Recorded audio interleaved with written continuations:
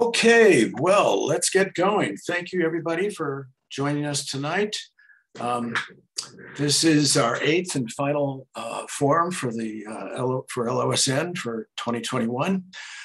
Tonight, the topic is Beyond Net Zero, Restorative Buildings, the PAE story.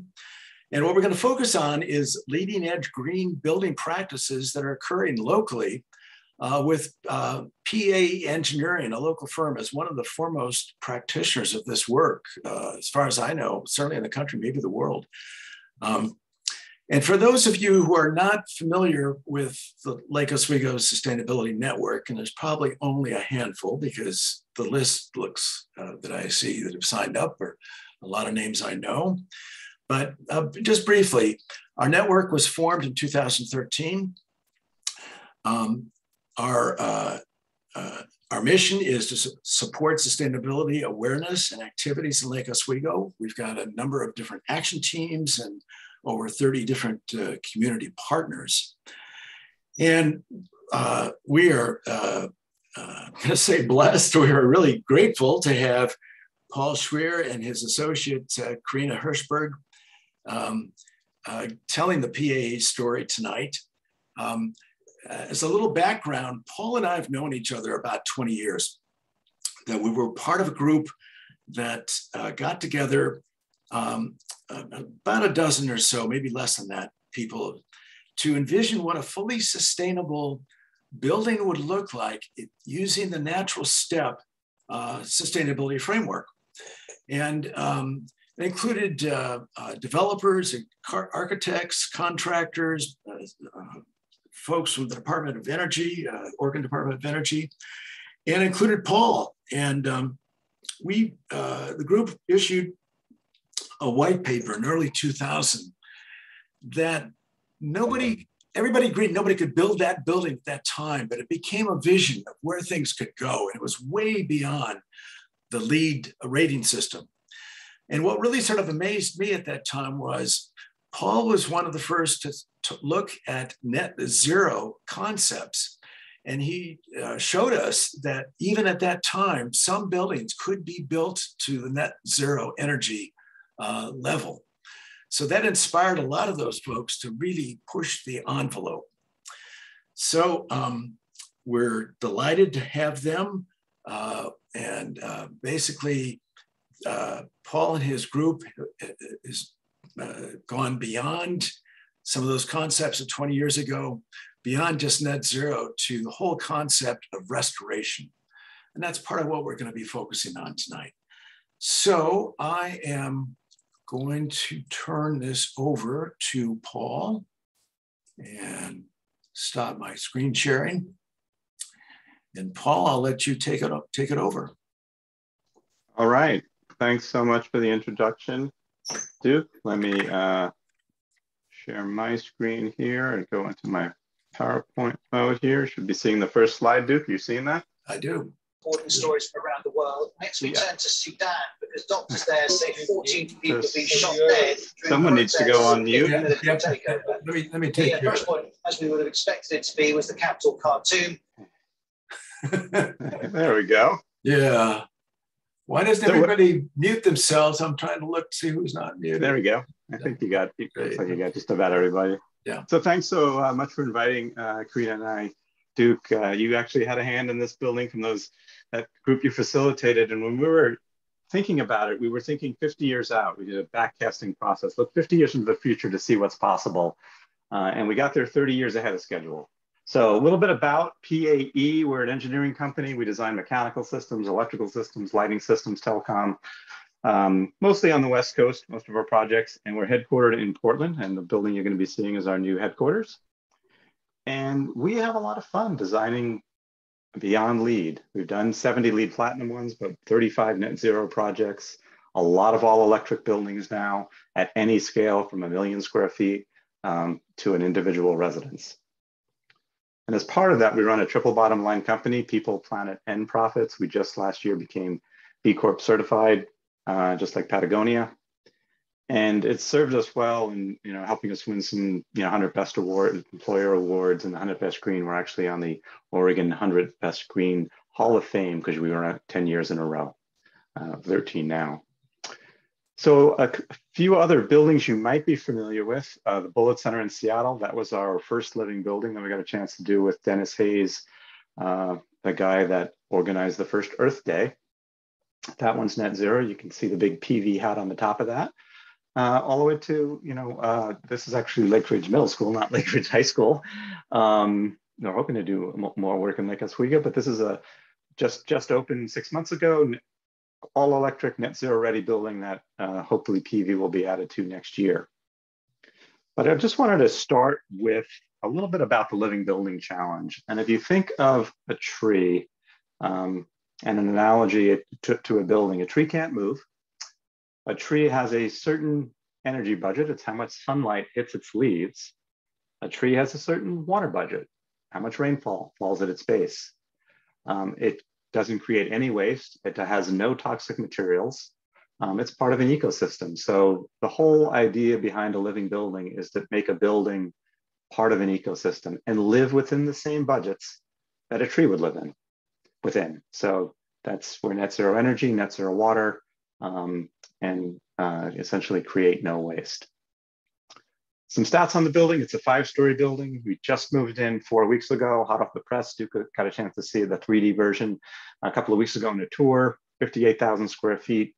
For those who are familiar with the architectural community in Portland, ZGF, the architect, and Edlin and Company, a subsidiary of Girding Edlin, developed it, and Walsh was our contractor.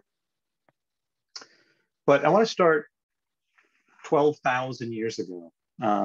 The land that our building is on was stewarded by the various bands of the Chinook, Clackamas, Cowlitz, Kalupia, Multnomah, and other tribes of the Northwest for 12,000 years. The city of Portland's only been around, for 150 years. So if I think what we've done in 200 years in Portland versus the 12,000 years that the Native Americans lived on it, we've got a lot to learn from them. And the buildings like this are trying to get back to that restorative thinking.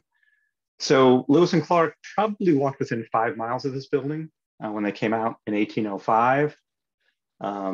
45 years later, this is what Portland was looking like. Almost from this picture is taken almost from the side of our building. And if you walked into that forest right there, you could probably walk all the way to the coast without seeing another European settler. In the late 1890s, this is what, city of Portland grew very rapidly. The red dot is where we are. For those familiar with Portland, this is the Embassy Suites Hotel. This is the Pine Street Market. These buildings are still there. We are in an historic area intentionally because it gives us solar access. This is the building that was on our site, and the German Remedy Company was an area that people would get treated for alcohol and drug addiction. And some things in our society never seem to change. For the last 70 years, it's been a parking lot. So we're in this spot here. This is the Willamette River. We're only a block off the river. It's great. The Burnside Bridge is a few blocks north of us to get everyone oriented. And this is what it looked like on April 1st, 2020, before the pandemic. And I think we broke ground right when the pandemic was hitting. We're going to talk a little bit about the design and then the architectural design. Then Karina's going to talk about some of the systems that make it more like an ecosystem. Promise not to have a lot of formulas in my presentation, but the Fibonacci series and the golden ratio are all throughout this building. And for those of you who remember the Fibonacci series, it's basically each number added to the one behind it. So 0 plus 1 is 1, 1 plus 1 is 2, 2 plus 1 is 3, 3 plus 2 is 5, and so forth. If you divide two numbers in the Fibonacci series, you get phi, which is essentially a golden ratio that's found in all kinds of architecture. And we wanted it built, when you look at a building, you say, why does that building work? A lot of times it's because the golden ratio and the Fibonacci series are built into the design. Why as a human species, why are we attracted to that? We find it all over the place. The spirals that are in seashells, that are in roses, that are in hurricanes, that are even in our galaxy are all very similar to the Fibonacci series. So in architecture, that ratio of the first floor to the second floor, the height of a window to the height of another window is really important. So our building, since we're in a historic area, we wanted to pay special attention to that. This building is a block away, the Hazeltine building. And the ratios we're shooting for, that ratio of A to B and 2/3 of one floor is the same as a floor of another, all plays into how the building became the size it is and the floor to floor heights. Even the classic Roman architecture has this built into it. So we built those same ratios into the facade of the building at the floor level. And then within the floor level, those same ratios are built in again. So that pattern, which is, you don't really discern it without, kind of knowing why we did it, but it feels really good. If you want to see how a building can get built in 90 seconds, that's the core of our building from a seismic standpoint. We have a concrete core. Then the rest of the building is cross-laminated timber. All that timber that you see going up there went up in about 6 weeks. So it's amazing when you have a cross-laminated timber building, how quickly you can build it. Then we built our well-insulated facade, our high-performance double-pane windows. We chose brick as a material on the outside because we're in a historic district and we wanted to, not match the historic buildings, but be similar to it. Our windows, as you can see them opening and closing in some of these things, are all operable. And that's, how the building got built over 18 months. This is what it looks like now. I like to think of it as a jewel box. It's not just beautiful on the facades, even the top of it is really clean. I'm going to turn it over to Karina to talk about the net positive energy. So I'm going to stop sharing, Karina, so you can share and advance your slides, and then I'll come back at the end. And while Karina is getting ready, let me just mention, if you have any questions for Karina, Paul, use chat, because when after they're through, they're going to go look at whatever questions you have in chat and try to answer them. So Karina, take it away. All right. Do you see the net positive slide? Am I on the right side? All good. All good. Okay. All right. Well, thank you. So I'm going to talk us through some of the systems inside of that jewel box that Paul mentioned, and some of the kind of reoccurring themes that we're going to touch on in this portion of the discussion is that idea of trying to mimic an ecosystem. And so there's, kind of two things that come out of that. One is that living within sort of the resource budget of the site, right? Living within balance with what we have available to us. And then two, this idea that in nature, there's no such thing as waste. And so wanting to think about what that could mean in terms of building design and how we interact with the systems around us. So we'll start it off by talking about energy and the idea of being net positive energy. So if we, net zero energy is that you generate as much on-site as you use in a year, and that equation balances out to be net zero. For living building and for kind of our own desires, we wanted to go one beyond that of thinking of restorative, right, is to be net positive, to generate more than we need so that we are giving back to the systems beyond what our own system needs. So, of course, the easiest energy to offset is the energy that you don't use. So step one is to try and get yourself as efficient as possible. What we're kind of showing on this bar chart here, I know it's a little bit of an eye chart, but is looking at typical buildings. So there's it's a metric called EUI, or energy use intensity, which is a way that we evaluate the energy use of a building to other buildings, neighboring it. A typical building that was built sometime in the last bunch of years, right? We're clocking in just over an EUI of 90, right? The codes have improved significantly. And so a code minimum building nowadays in the Portland area would be around 40, an EUI of 40. Our building is coming in just under 20, and this is considered really very efficient, but this is not the first building that we've done that's had an EUI under 20, and it's something that we really believe is possible, and we try to bring that to all projects and encourage that, because the results, right, is that all of that delta, that 80% improvement from a typical building to what we do is all energy that we don't have to generate, right? We're not relying on the system for it, and we don't have to generate it back. When we then incorporate what our PV system does, you can see we actually come to a negative EUI. We're able to contribute back to the system, offsetting not only our own usage, but those of some of those around us. And, you know, the way that we do that, again, that looking at efficiency first, for most buildings, the systems that use the most energy typically are the mechanical systems, so for heating and cooling, ventilation, and then lighting. And so one of the first things that we look to use and really optimize are these newfangled technologies called daylight and outdoor air. You've maybe have heard of them. They, you know, joking aside, right, this is where we started before we moved our clever way into the more, you know, modern systems that we see. And so what we try to do, though, with these high performance buildings is using these in you know, using them in beautiful ways, right? Taking these amazing resources that are there and improving upon them and using them in really strategic ways. And so obviously we have beautiful daylight throughout the building. And then we also have operable windows that allows us to do passive heating, cooling, and ventilation at times of the year when the either outdoor, you know, temperatures or the air quality allow for that. In times where it's either too cold, too hot, or unfortunately wildfire season, we do also have mechanical systems that provide that. So we have radiant floor, which is similar to what we had in the Bullitt Center.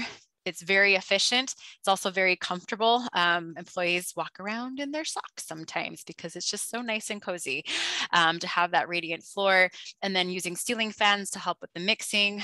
We don't have recirculating air in this building, which is something that is, from that health standpoint, obviously a lot of buildings who have recirculating air are kind of thinking about how do they move away from it.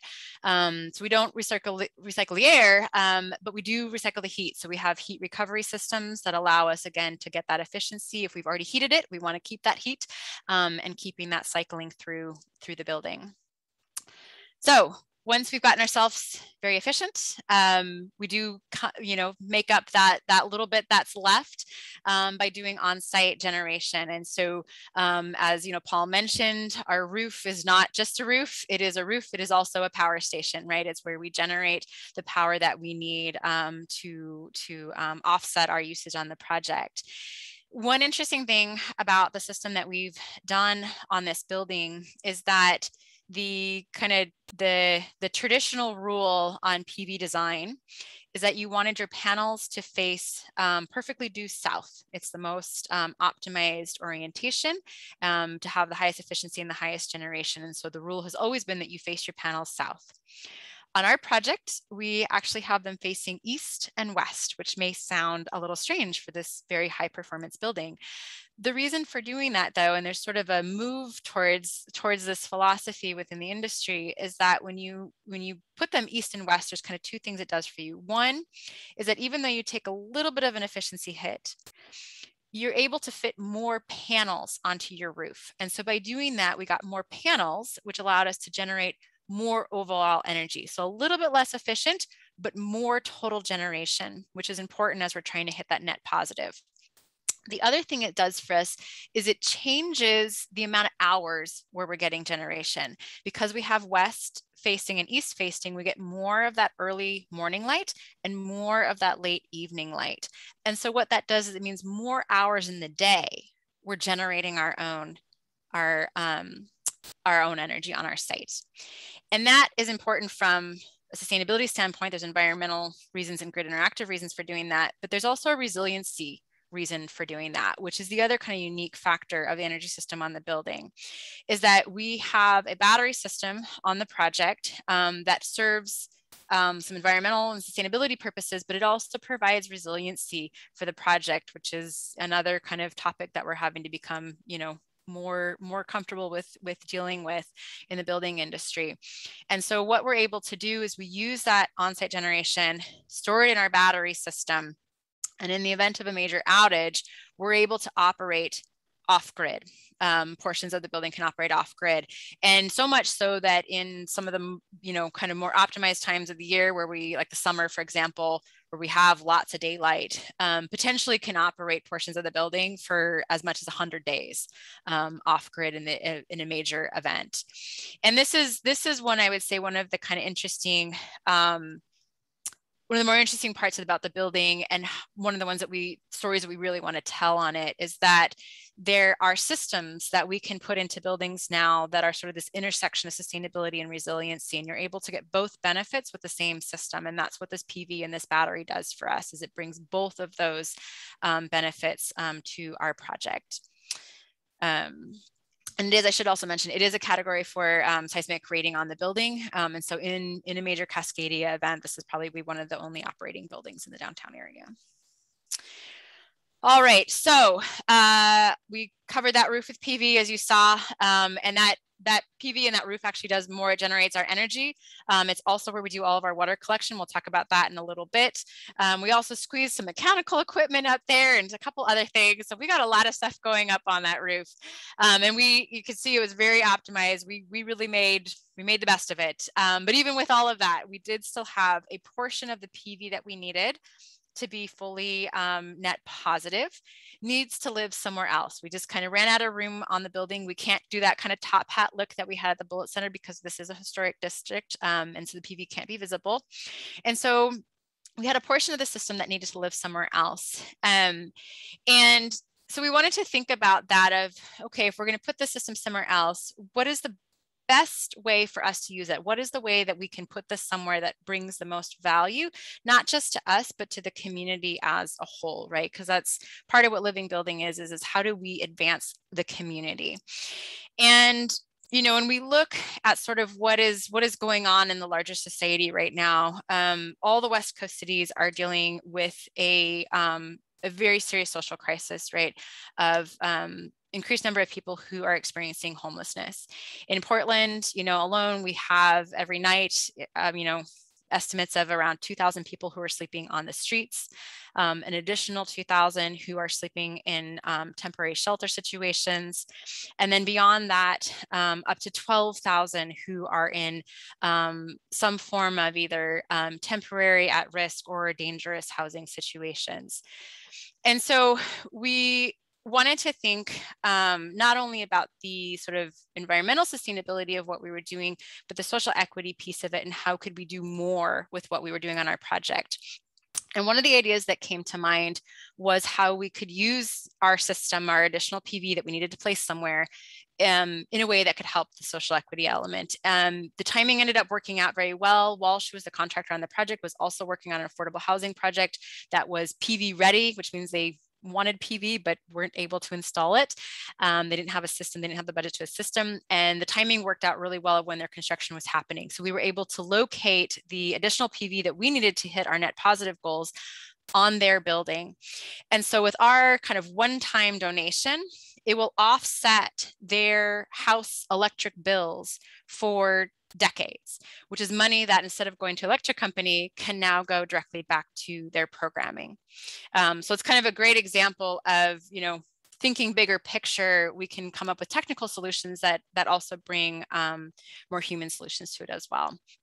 And, it's not that far away. It is in the community, and wanting to do something that was directly impacting, our community. All right, so energy, precious resource, water, also precious resource. And how do we, how do we be a tree in a downtown location with our precious resource of water? So first, again, it's always better to just use a little bit less. And so in our case, being very efficient in how we were using our water, but then going to that idea of what was a tree use? Well, a tree uses rainwater. So that means that we need to be using rainwater. And so all of our water use on the site will be provided by the rainwater that falls on our site. And so the way that we do that is there's kind of, if we go back to this analogy of thinking about an ecosystem, right? Water cycles, right? We think of watersheds, it's a cycle. So first thing you do is you collect your rainwater. We bring it in, we do an initial treatment of it to bring it to potable water standards. And then we turn it into hot and cold water, just the same way as you do if you're connected to, a municipal system, right? So we use our treated rainwater for all of our typical potable water uses. So our drinking water, our sinks, our showers. And then we recapture that, right? Because again, we think cycles, water's a cycle.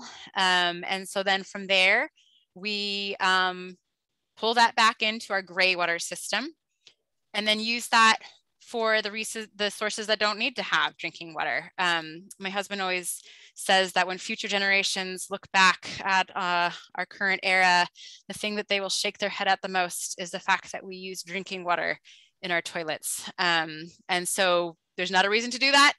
Therefore, we don't do that. We use our captured or recaptured gray water and use that for the toilets.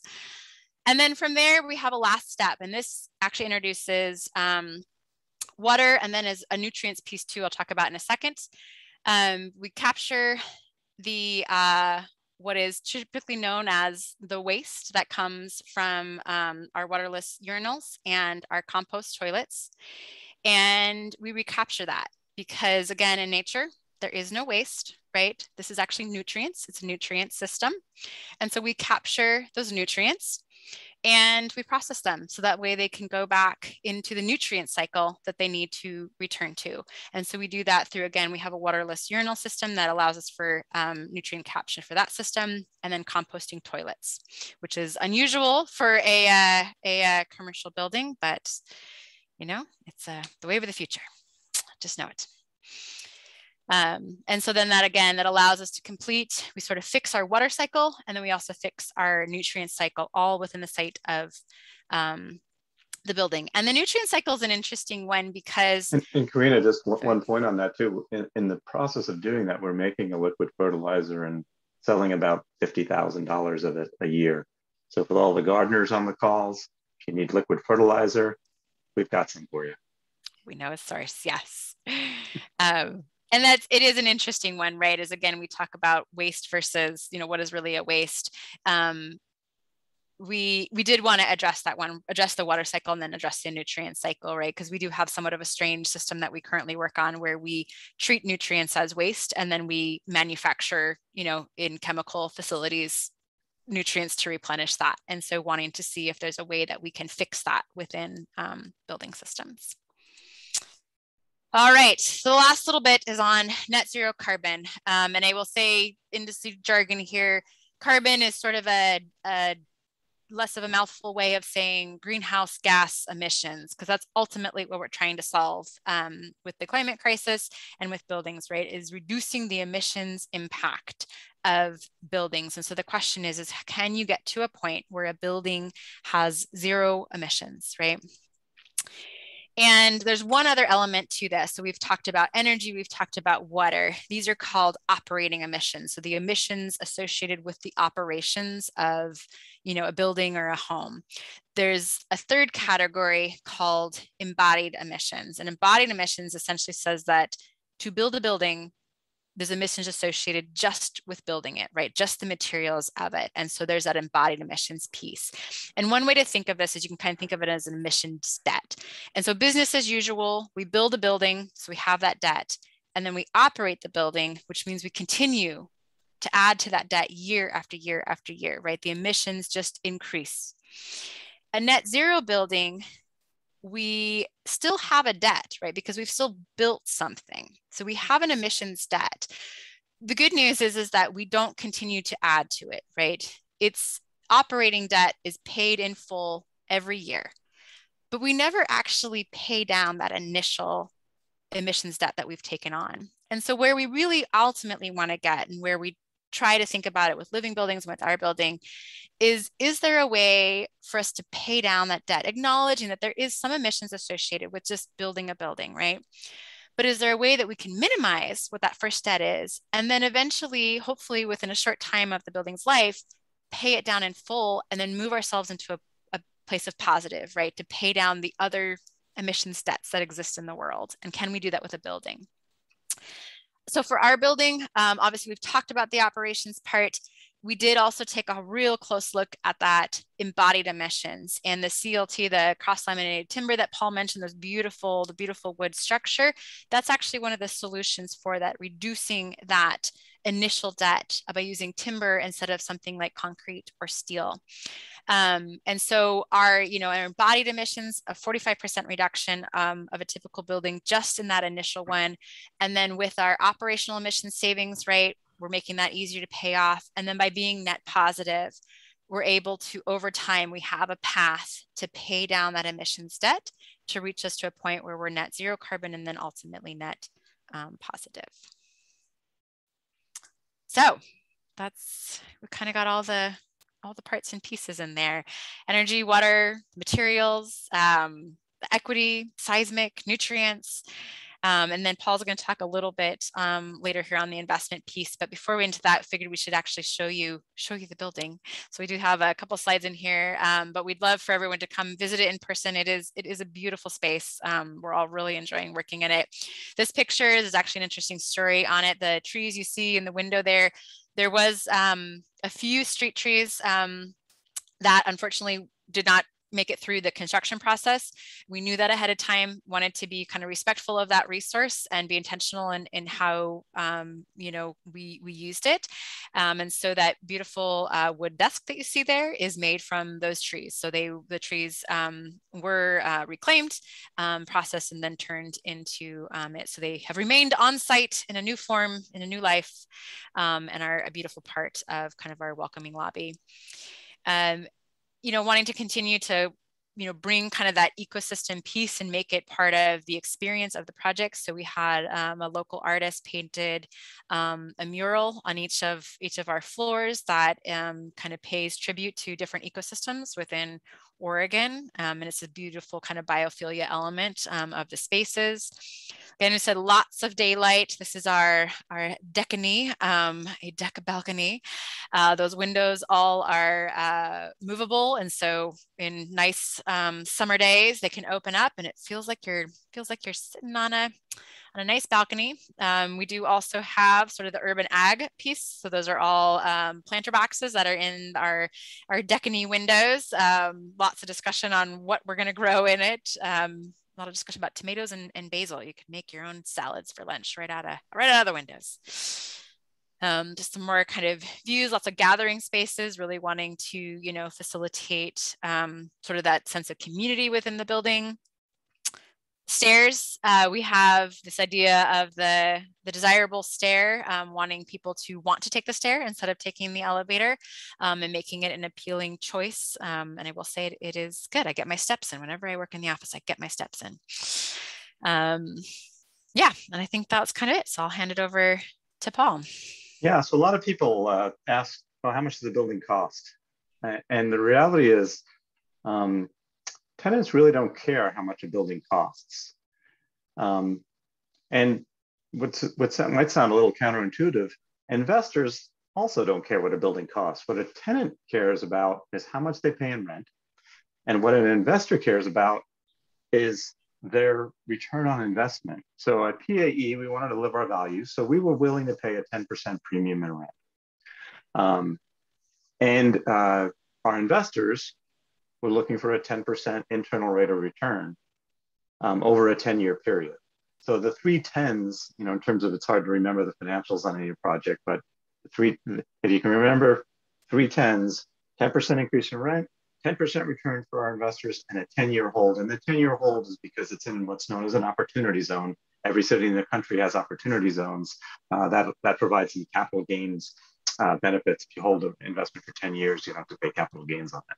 So this is the first developer-driven living building in the world. The other ones have been built by foundations like the Bullitt Foundation, or schools like we did one down in Georgia Tech, or other nonprofits. But we've shown that you can do this and make a profit.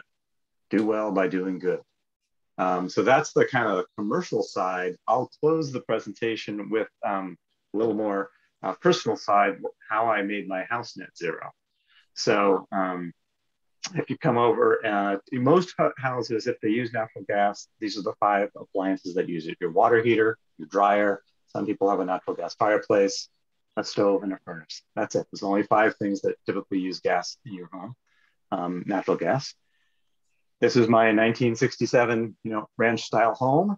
And if you come visit, if you click a little next slide there, just be careful, you go the right way.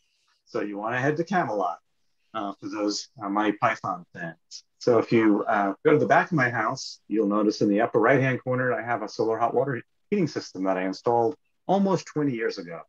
I actually wouldn't do that again, because now heat pump hot water heaters are so efficient that that combination with PV panels, you don't even have to have that piece of equipment up there. So if you advance the slides, I had a specific challenge in my house in that my wife is a professional chef. She likes gas cooking. It took me a little while to convince her that she could get better performance out of an induction cooktop. And we have actually not only made, I've not only convinced Joyce, but on our commercial kitchens that we do for companies like Google, some of the professional chefs are now saying they wouldn't go back. So the temperature control is actually more accurate with an induction stove. So you don't have to worry about melting your chocolate. Joyce gives me a hard time. She says, Paul, with the induction, I'm not able to flambe. So that is something that's a little bit more difficult. I bought her a blowtorch so she can make her creme brulee and flambe whenever she wants. So we converted my cooktop. I had 20-year-old washer dryer, converted the old gas dryer to electric, pretty simple. A lot of these appliances have been in the house for 25 years, so they're getting to the end of their life. I upgraded them. The next appliance I upgraded was my gas furnace, which was also over 20 years old. And the side benefit of installing a heat pump is we have air conditioning for the first time. There's only so much you can sail your house when you have a summer as hot as we had last summer. So I was very happy to have air conditioning for the first time. And if you look out back, I have a condensing unit there. And some of the pictures of the PA Living building, there were 3 of those in the corner for a 58,000 square foot building. This is the one I have in my outdoor condensing unit. So that got my house all electric. I have an electric car. So to power it, the roof of my house is a little too shaded, so I couldn't put the PV on the roof. So I put it in my backyard. That's a 10 kW PV system. And it's really hard. I don't know if you do another click if it'll show up. Yeah, there it is. So I've had it since 2018, so a little over 3 years now. And you can see the offsets. It's the equivalent to me not driving 63,000 miles, which is probably more than I'll drive the rest of my life. So that combination got my house net zero energy, all electric, and I proudly show off where my gas meter was. I have repainted that, Karina, so it doesn't look quite like that, but the meter is gone. And that means my gas bill has gone to 0. So if I share my bills, this is, and you can do one more click. You can see before I had electric, gas, and gasoline for my car. After the conversion, my $2,700 annual expense on all those things went down to $175. So I'm saving about $2,500 a year, which means monthly I'm saving a little over $200 a year. And how did I pay for all this? Well, a home equity loan at 3% was only $178 a month. So I'm actually cash flow positive. I did all that. I'm cash flow positive in year 1. And as electricity or natural gas actually is supposed to go up 40% this year, I am now immune to all those increases. And if they went up at typical inflation rates, I just start saving more and more cash each year. So you can do electrify your home in a cash flow positive way. And I think that is it. So thank you, Duke, for inviting us. I saw a couple of questions in the chat. Yeah, go ahead. I will take a crack at those. First one is, if you don't recycle air, how do you cool the building on hot days? Very good question. So the radiant heating system that Karina talked about is actually a radiant heating and radiant cooling system. So we run chilled water through the floor in the summertime, which cools off the floor and provides cooling. We also have a cooling coil in our heat recovery units that provide the outside air, so that after we recover the energy, if it's a particularly hot day, we cool that off too. So the combination of radiant cooling for the floor and a little bit trimming the ventilation system. And the ducts are very small for those that have been in the building. There's not a lot of ductwork that runs around. That's a side benefit of having radiant cooling. The other question, that little summary of how the building will pay down the debt over time, is confusing. So one way to think about the embodied energy portion is some people may offset your CO2 use at the personal level. So if I take a flight, I typically offset the CO2 that's emitted during my flight. What we did is we calculated the embodied energy of every material in the building, from the wood to the desk to the ductwork to the you name it, added all that up, and we did a one-time offset. So we did I think we were doing it through planting trees, but I'm not sure what the final offsets were. So that essentially brought the embodied energy down to zero. And then since there's no operational energy, that essentially is how we get negative over time. This building is designed to last 500 years. It's category 4 seismic, as Karina mentioned, which is the same as a hospital or a fire station.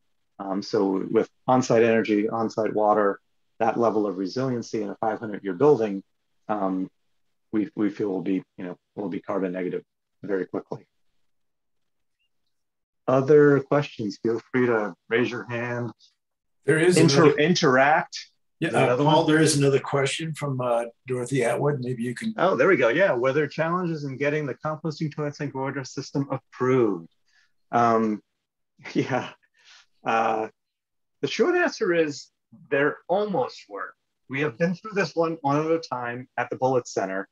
When we sent our plans into the plumbing inspector, he really didn't know what to think about this building. It's the first one he's ever gotten that way. And it was a bit confusing. He wasn't sure what to do. So what we did is say, hey, are you willing to take a field trip with us? And 2 of our engineers drove him up to Seattle. He got a chance to see the Bullitt Center. He got a chance to talk to the building engineer in the Bullitt Center, understand how they all work. And we said, we're going to do a better version of that because we have vacuum flush toilets, and we did a bunch of improvements. That helped him understand it. So that got the composting toilets approved. The gray water is not too difficult to approve in the city of Portland. There's lots of precedents for that. The harder thing to approve was rainwater to potable water. So we are literally our own water district. So we have to do the testing you would with any water district. Some of these things are not necessarily scalable. I wouldn't recommend that every building try to do that. Some things are better done at the municipal scale but we can do it. If our municipal scale systems were more like ecosystems, I'd be more comfortable with it. Right now, there's still a little bit industrial scale to them that's not recycling all the nutrients the way we would do it. There aren't any odor issues. We have fans on the compost, and we have a backup fan. For some reason, we did not put a backup fan in the Bullitt Center. That was a mistake, because when you go to maintain that one fan, there are odor issues. It turns out those fans are doing something. So we have 2 fans at this building, and they're on the battery, on Karina's batteries. So even if there is a power outage, we have those on battery backup. So no odor issues. Thanks, Dorothy. Paul, another issue about the living building is the selection of the material, that with a red list and toxic material. Yeah, what thanks for bringing that up. So there are within the living building challenge, there's a number of materials you're not allowed to use. Some of them are obvious, like asbestos and other things. Others are less obvious. So there's no PVC in the building. Right, and PVC is fairly inert once it's in the building. There's PVC piping systems likely in your homes or in your irrigation systems. So it's fairly inert. It doesn't hurt us in the building, but the manufacturing of PVC is a big deal. So the people who work in those factories and the communities around those factories are affected. So the red list goes not just to the people in the building, but it's the whole supply chain and others that might be affected. So there's I don't know exactly how many. I think there's 24, maybe 30 materials on the red list. Those are really, there's over 300 chemicals in those. So we look every single material in this building, and there's, I think, 3,127 that we analyzed to make sure there was none of those chemicals in it. Some of those conversations lead to manufacturers changing their products, like some of the backings on roofing material, for instance.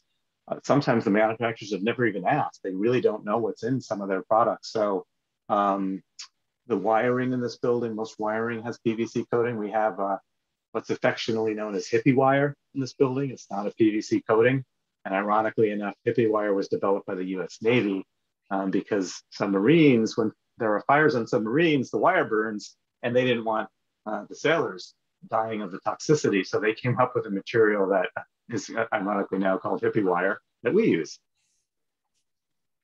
Paul, can you also speak about the certification process, the difference between, say, getting certified with LEED and with the building?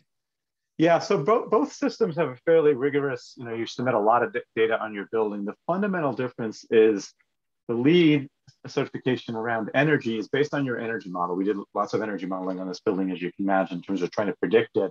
With a living building, it doesn't matter what the energy model says. You get the certification a year later after you've proven that you're net zero energy. So we're technically on the path to certification. Next fall is when we get certification. That's when you have to prove that you're net zero energy, prove that you're net zero water. So it's not just trusting the architects and engineers. There has been some unfortunate situations on some LEED buildings where the energy performance was so far off from what was predicted that, you know, there were some claims that those buildings were greenwashing what they were doing. Can't greenwash a living building because you got to show them your energy budget bill was zero. We have a couple more questions, Paul, if you can take a look at chat. Okay, thank you. Let's see. Regarding building comfort, does the radiant heating and cooling system require the use of temperature set points that are outside the normal parameters? The nice thing about radiant heating and cooling systems is it allows for set points that are outside the normal comfort zones. So we can actually set the building at 68 degrees in the wintertime, which most people, or many people, might find cold, but since it's a radiant floor, you're actually quite comfortable. So if you think of what makes us comfortable, there's actually 6 variables. It's the temperature that your thermostat says. It's actually the radiant temperature in the space. So in our old building, we were in a 100-year-old building with single pane windows. We could heat that space to 75 degrees, but if you're sitting next to a single pane window, your body is radiating your energy to that window and you're gonna feel cold almost no matter what temperature is inside. So the radiant temperature is important. The other factor is there air movement? That's one of the reasons we have the fans. In the summertime, you can increase the set point in the building. Well, for 2 reasons. We have the radiant floor to keep you cool, and we have some air motion that you can generate. And then your clothing level is another one, the humidity level is another one. So there's lots of people associate just one of the human comfort variables so much as just temperature. But if you control all 6 of them, you end up with a fundamentally more comfortable space. That was a long answer to a short question. How big is our water tank? So our cistern is 71,000 gallons, and it's actually not a tank. It was built, when we built the foundation of the building, we essentially put a waterproof barrier on the concrete foundation around most of the building, and then pour the water in it. So it's not like a tank like you'd think of a traditional tank. It's really our building. We made the cistern part of our building, which saved us some money. Dorothy has a follow-up question to that. How did you calculate what you needed? That is very good. We went back 50 years of rainfall history, and we designed the cistern to provide all of our water needs for the worst drought in 50 years. And then what happened? This year we had a drought worse than that. So we wanted to test our building's water system. The cistern was ready to go in April. It did not rain for 5 months. We are just recently being able to test a rainwater system because it turns out if you put potable water in your rainwater tank, you're not really testing your filtration system. So, part of the effect of climate change, as you all know, is the droughts are getting tougher, and the rainfall is coming in different forms. A lot more rain in a shorter period of time, which makes calculating the size of cisterns even tougher. Anybody else? Oh, here we go. One more question. A little off time, but as soon as the construction engineering management graduate with an interest in net zero positive, do you have any tips on how to align my potentially carbon intensive career with my interests? I would say that you have a fantastic lever. About 40% of the world's carbon is in the building field. Join us in designing more buildings, more structures like this, and taking that 40% down to zero. Over the next 30 years, our entire planet will be powered by renewable energy. We need more smart people, and I'm guessing you're a smart person, Brad, to be able to do those calculations, to be able to understand how to make incremental improvements until, for instance, concrete can be carbon negative. I think of all the people joining our firm right now as part of the solution in pulling this down. And if we don't have people who care about doing it, it's not going to happen.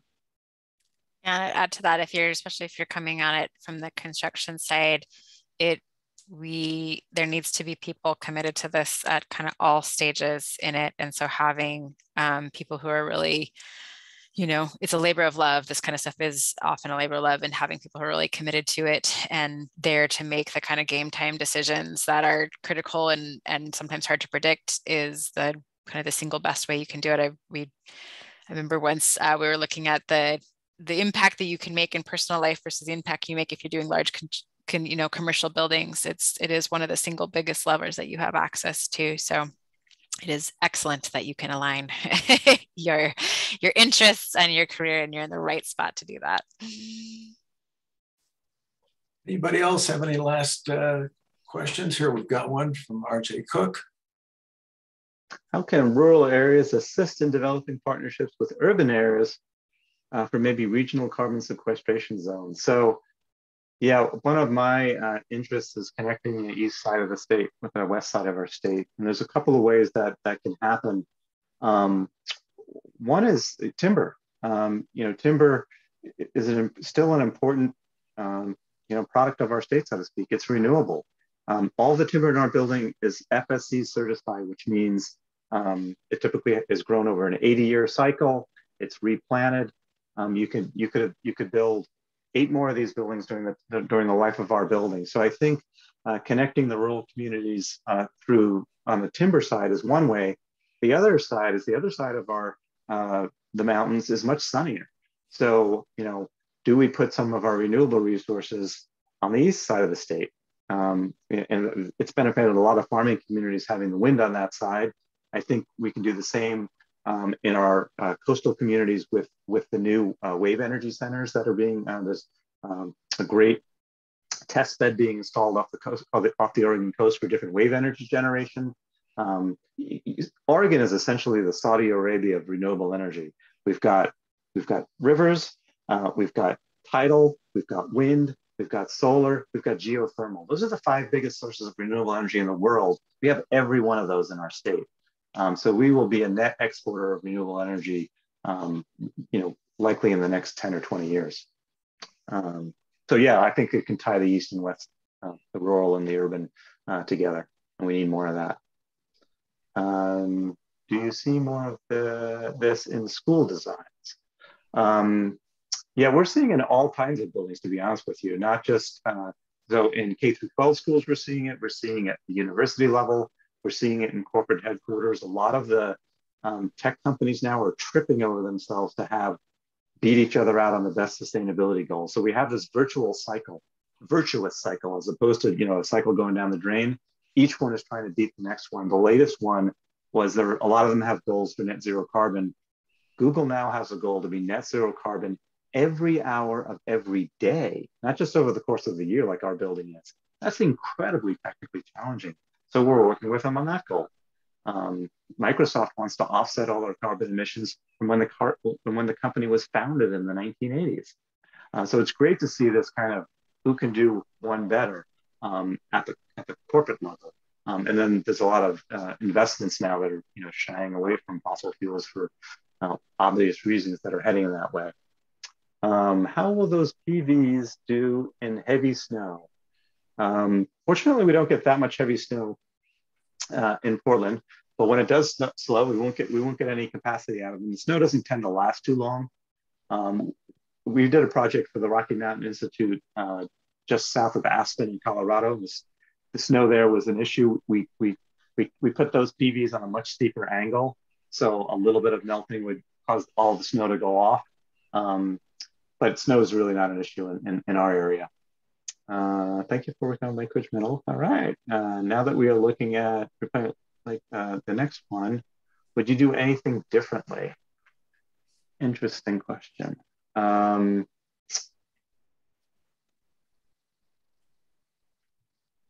I think one of the things that's happening very rapidly is the improvement in heat pump technology.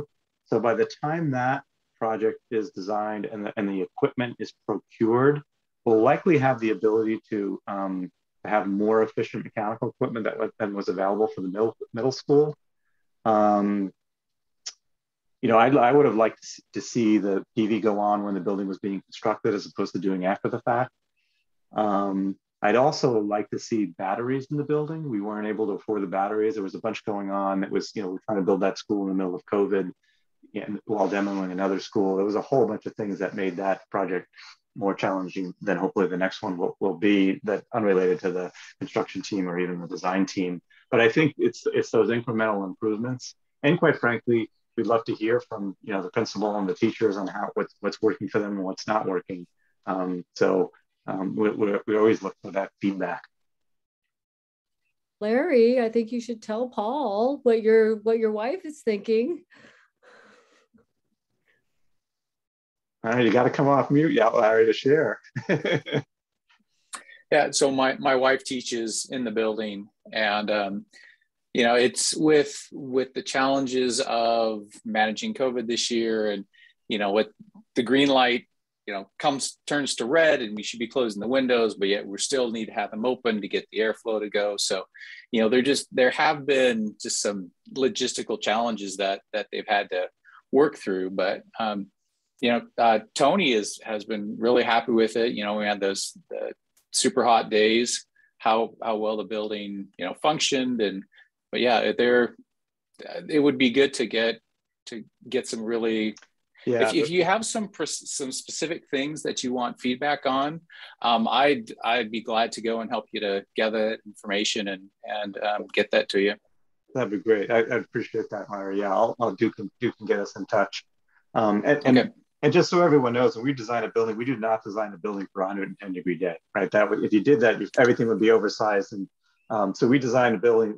There's a thing called the design temperature in Portland, and it's about 91 degrees. Doesn't mean the temperature is not over 91, but we typically only get about 1% of the days over 91. And you can push your system during that 1% to get it a little bit cooler. So the fact that the building actually performed well when it was well over 100 means the mass of the building.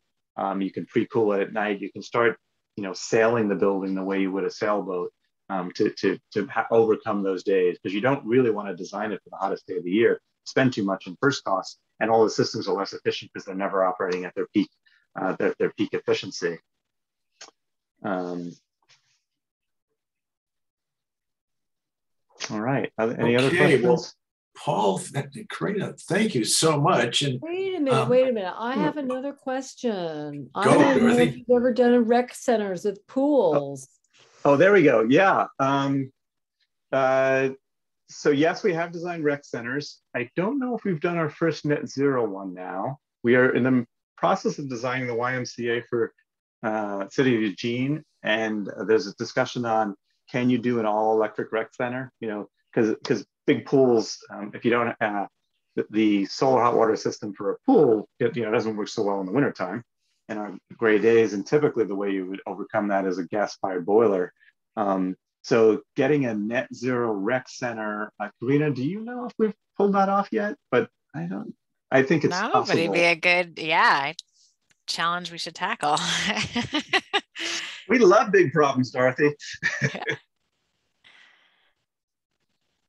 Great. Well, I would encourage all of you who are listening to this to go visit Paul and Karina's new building and go up to Seattle and see the Bullitt Foundation. It's one thing to hear how great this is from a presentation like this. It's something else to actually visit these buildings and see what's going on. In fact, Paul, I think you said up in Seattle, tours are... Yeah, 5,000 people a year tour that building. Okay. Which commercial office buildings are not generally set up to have 5,000 tours. Looks like we got a question from Jennifer. Her hand's raised. Yeah, thanks. Well, two things. Kind of following up on the Lake Ridge comment that you made about that you would love to hear from the principals and the teachers. Yeah. My kiddo is in the architecture class in 8th grade there. Oh. And it would be fabulous, actually, if you maybe while you're already sending them to Larry, send some of the questions that would be specific for the architecture kids. One of their challenges that they had in a recent unit of instruction was the Palisade School in our neighborhood is going to be kind of reconfigured for a new language program. And they were given challenges to do living building designs for how they would build new structures in part of the land that doesn't have anything on it right now. And so their brain is on this topic right now. So it would be really excellent to have them look around their space that they're in right now and apply some of those ideas. Cool. So, and then my other thing is, I was really fascinated when you said you're your own water district. And I wonder if there's somebody in your organization that I can follow up with to learn more about that aspect. Yeah, just shoot me an email and we'll get you in touch. Great, thank you. Dorothy had another question, Paul. Looks like there was one before her too about is there any opportunity to reuse demoed materials like brick or wood. In a lot of buildings there are opportunities. You know, sometimes with wood, you know, the quality of it's really important, and sometimes it's made into something else. You can make it into furniture as opposed to using it for structural things like we did. Yeah, brick is a good example of recycled. That is recyclable. We didn't happen to use that on ours because we wanted that more clean look. How do we get a tour of your building? So Katrina Emery in my office handles all the tours. Right now we're doing the kind of industry specific tours, but next year we'll start opening them up to the public. So if Duke can get you in touch with me, I'll get you in touch with Katrina, I'm sorry, Karina's on the phone. I'm looking at Karina. So we have I lead tours. I do not organize exactly. Tours. We have two Karinas I work with and a Katrina, so I always get that mixed up. So Katrina leads the tours, and we'll get you in touch with her. Paul, one more question. Back to the water. What's the situation with water rights from rain? I was under the impression the state had those rights in Oregon. It was actually a big problem in Colorado. I do not believe it was the same problem, and I don't recall it coming up in the design at all in Oregon. I don't think, and we've, again, rainwater capture in Oregon is not that unusual, but yes, Colorado River Basin, so that's Nevada, Colorado, even in Arizona, New Mexico, ironically, in those states, it is very difficult to do rainwater capture and reuse because of, 120-year-old water rights laws. So there's definitely some interesting intersection between design and policy and all that sort of stuff with some of these problems. Okay, I think we got a wrap. Well, Paul and Karina, thank you so much. We're recording this. We'll publish that. I'll include Paul and Karina's emails so that they can get inundated with quite more questions. But we have an amazing resource here in town with these folks, and they've been doing it a long time. So it's a real pleasure to have worked with them. Thanks so much for having us, Duke. Really appreciate the invite and for all the work you've done in this field. And we really appreciate what you do. Well, thank you. You're welcome. Okay, so that's a wrap. I'm going to close us out here. All right, have a good